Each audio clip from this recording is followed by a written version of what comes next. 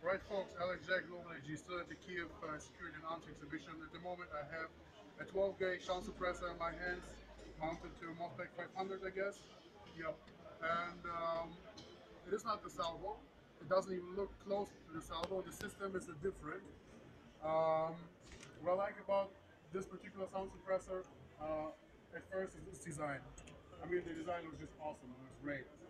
And the second thing is, okay, well, that's not exclusive, but first of all, safety check it.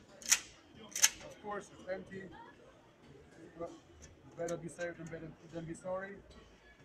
Okay, so you have right here a ring, adapter, just like on the salvo that you can put on any shotgun you like. And if you take a look inside there, we see that there is a tube inside there. Not sure if you guys can see it. There's a tube inside there with all sorts of holes. And these exhaust holes lead to 3 different chambers inside here. One downside is you cannot make it shorter or longer, but I mean, this is 130 piece. I have it in my hands. It is one block. This with 4 extremely sturdy screws. Inside is sturdy tube with exhaust holes. I guess I could. This thing can take a lot of punishment, I guess.